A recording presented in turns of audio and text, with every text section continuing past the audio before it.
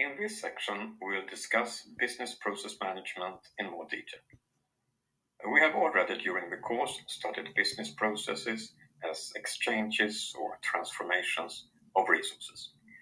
We then took a declarative viewpoint, looking only into which resources were exchanged or transformed, and we disregarded the temporal aspects of the processes.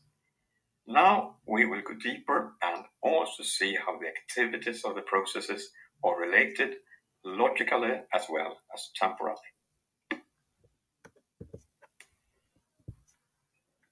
Let's start with a couple of definitions.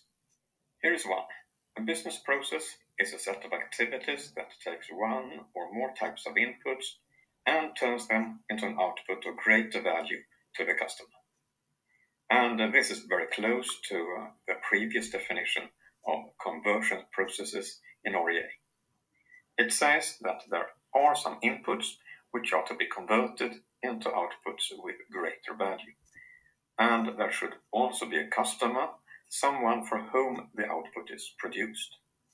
And there are activities that do the conversions, but there is no structure on these activities. They are just set. Here is a slightly more elaborated definition. A business process is a specific ordering of work activities across time and place, with a beginning, an end, and clearly defined inputs and outputs, a structure for action. Just as the previous definition, this one says that input is transformed into output by means of activities. But in addition, it also says that these activities should be structured and ordered into a sequence with a beginning and an end. We'll now see how such an ordering of activities can be specified.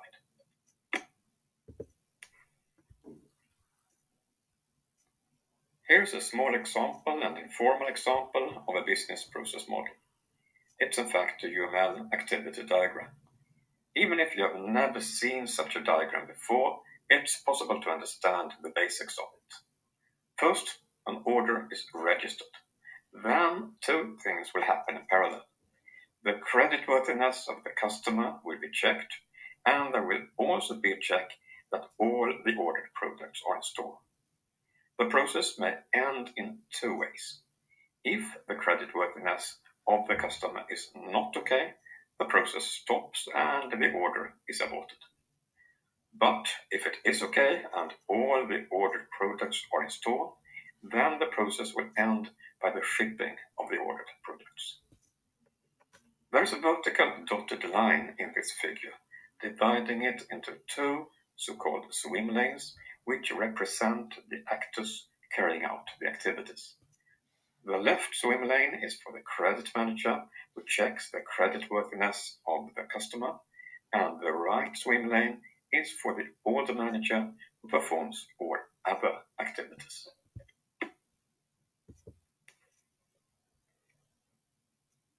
Starting from this simple example, we can identify a number of basic notions in business process management and model. First, there are the rectangles, which are called functions and represent some task or action being performed. For example, stop order or check order line. Each action is performed by an organizational unit. In this diagram, there are two organizational units, credit manager and order manager. The actions are ordered by means of selection and parallelism.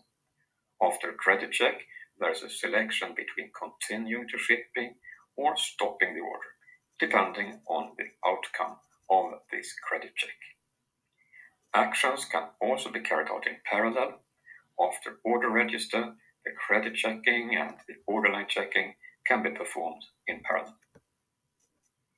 This was a very simple example showing some of the basic notions in process management. We'll now go on and study process modeling language in more detail, the event-driven process of change, which is a language used in many ERP systems, in particular those from SAP. Here is an EPC diagram for a simple application process. First, something happens, an application arrives, which here is called order arrived, but application arrived would have been better. Then we carry out an action checking the validity of the application, for example, that all compulsory fields have been filled in. When the validity has been checked, we go on to make a decision whether to accept or reject the application. If it is decided to accept the application, we send out an accept letter and the process stops. But if instead the decision is to reject, we send out a reject letter and the process stops there.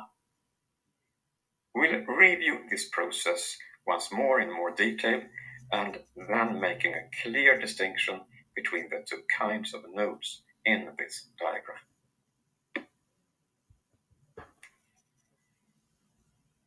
The intuition is here that the green rounded rectangles represent actions, something we do, and something that takes time.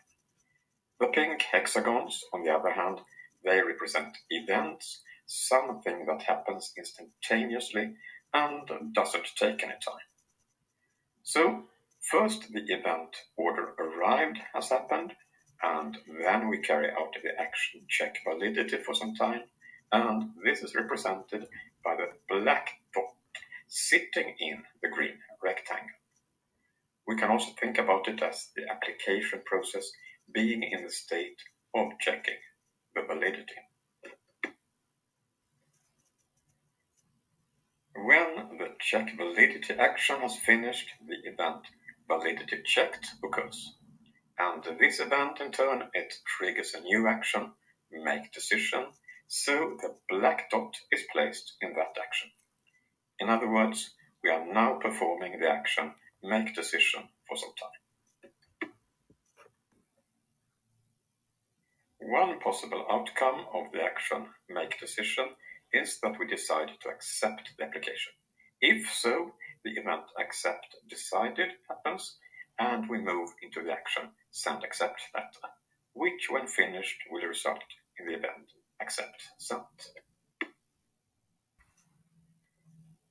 The other possibility is that the event reject decided happens, and then we move into the action send reject letter for some time, and when that action finishes, the event reject sent happens. So, an EPC diagram contains two kinds of nodes, events and functions that alternate with each other. An event happens instantaneously and means that an object has taken on a state that affects the process. For example, that an order has arrived or a letter has been sent. When an event has happened, this will trigger the start of a function, and here a function is a task or action performed on an object to support one or more goals. So, after an event, the function will start, and for some time, someone will carry out the function. When the function is completed, this will result in a new event, that is, some object has taken on a new state. And in its turn, this event will trigger another function. So there is an alternation from event to function to event to function, and so on. One event can never come directly after another event, and the same goes for functions. Instead, events and functions alternate. Furthermore, an EPC diagram can also include operators that connect functions and events. Here is a quotation from the ARIS method manual stating again that events trigger functions and are the results of functions. The sequence of event, function, event gives rise to event-driven process chains that show temporal and logical aspects of a process. So we are now able to model more than by the REA conversion processes, which only represented the production and use of resources.